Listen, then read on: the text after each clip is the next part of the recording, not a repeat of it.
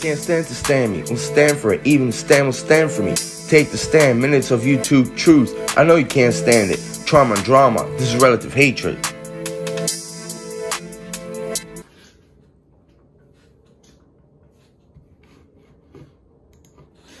I had one of the craziest dreams or nightmares last night.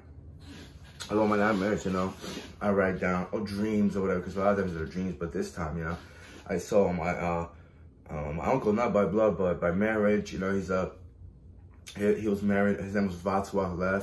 Václav Lech. He was married to Lidka or Lydia. She's my mom's sister. Anyway, I made a video about leaving behind Václav, you know, a couple months ago when he died, and you know, just some memories or a bit of a look into what kind of person he was, you know, on the inside, and then by his behavior. This incident, it was a dream / nightmare, because you know what, I didn't wake up like scared, but I was just shocked. And it's something that, you know, he would typically do, and it was in their house or in an apartment. Before they moved to my grandmother's house, we used to live there, and my uncle Stan Nemec used to live there. He was the first one. That was his place. Then we moved in, and then they moved in after we left to Spain, eventually to the States.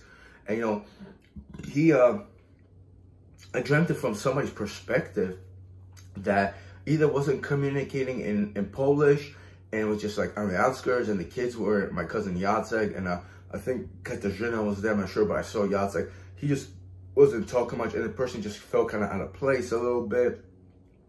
At least that's what I got. You know, and the person made his way to the kitchen, and then I see that's what, first of all, they lived on like either 4th or 5th floor. That apartment is located. And it's this thing that happened. I started thinking about years ago. I heard about this, but it didn't really happen because he was alive, you know. And it's that thing. It's not a theory. It happened to me multiple times that people can reverse time for that particular person. Maybe that's the reason why people have deja vus, or they're fully aware that they're doing the same thing that happened a couple minutes ago, and they're just doing the same thing. Yeah, you could check your time, and let's say it's like, you know, let's say it's like 11:08, and you would think, you know, a couple minutes go by, and then like, you know, for some reason you're at the same place. It's 11:08 again. Someone reversed a certain time for a certain act, and this time I saw Václav on the ledge of the kitchen, ledge on the outside, you know, 4 stories down. You drop, you're dead. And there was a female that hopped on the ledge, but she did it fine. She came in, and he was trying to show off. He was trying to say, you know, show that he could.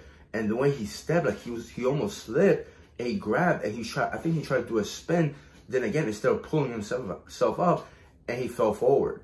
He fell off the ledge of the kitchen, the window. Except instantaneously, you know, in my dream, I was waiting for like the hit. And it was such a long time. I didn't see it, but then I heard the hit. You know, I'm not saying it's a alternate reality. I don't even know how to describe it, but it's a reality when you know, people, they manipulate the time, they reverse the time, and he was back. I guess someone instigated when he told me that he was back up on the ledge. And personally, when I go through that, I had that same experience. You know, a couple years ago, I had an abnormal high A1C. I was a diabetic. I still am. And I had a Coca-Cola outside. And I remember just feeling like shocks in my head. And I didn't feel like I passed out. And then I just remember, you know, I just woke up or something like that. And I walked down to the fridge, and it was like an hour earlier. It was an hour earlier, and I was in a downstairs fridge, and I saw all the Coca-Cola that I supposedly drank, like 2 or 3, that was still in the fridge. So someone reversed the time as well. I mean, I guess I was gonna end up in a coma or dead. I was gonna die, you know. But that's one instant when it happened to me. When it happens to you, I was just bewildered, you know. It was very careless and reckless of me to like drink Coca-Cola, you know, even though it was in the bottle, it was real sugar. It's, you know, it picked my sugar right up.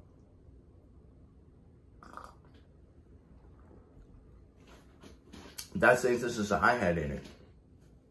In a dream, this must have been, I mean, this was obviously, let's say, more than 15 years ago this happened, because Václav later, you know, he had a certain stroke or a blood clot in his brain, and he lost a lot of I think either left or right side of his body, movement-wise and speech, you know? So it was a long time ago when he was still physically able.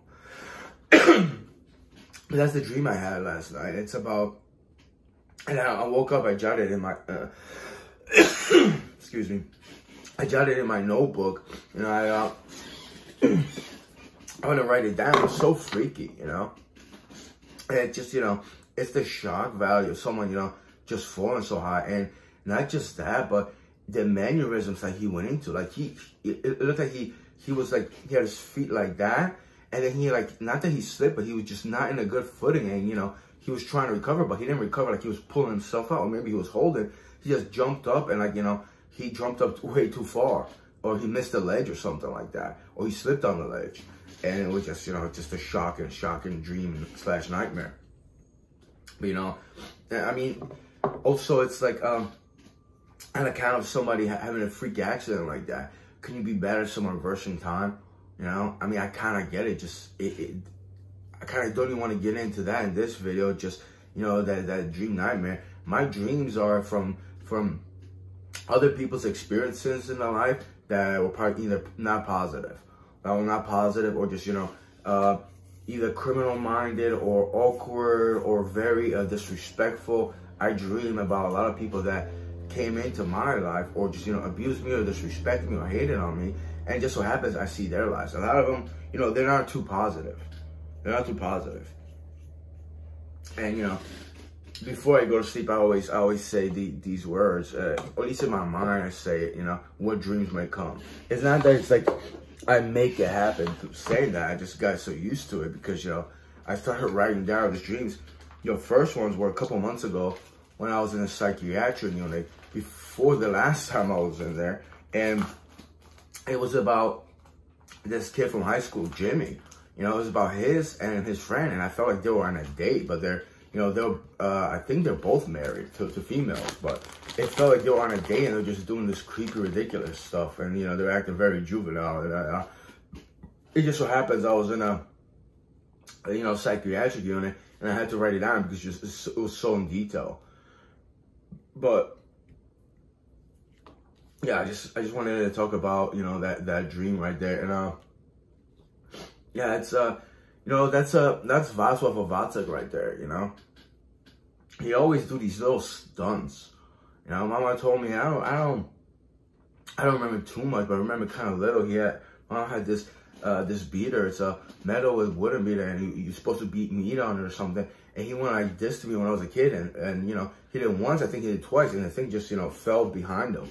I mean, it could have slipped, he could have hit me in the head, but, you know, it's not like he did it on purpose, but it was just, you know, he always had these little stunts with, like, you know, aggressiveness or evil behind it.